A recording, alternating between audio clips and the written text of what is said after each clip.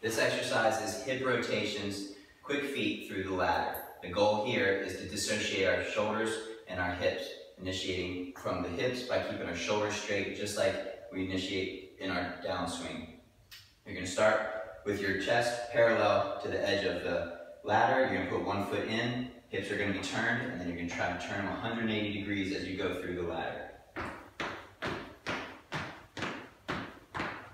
As you can see, Heather's shoulders are staying pretty still, but her hips are turning a lot. I do not want to see you just doing this and just moving the feet back and forth. There's got to be a lot of hips turning 100%, 180 degrees in both directions.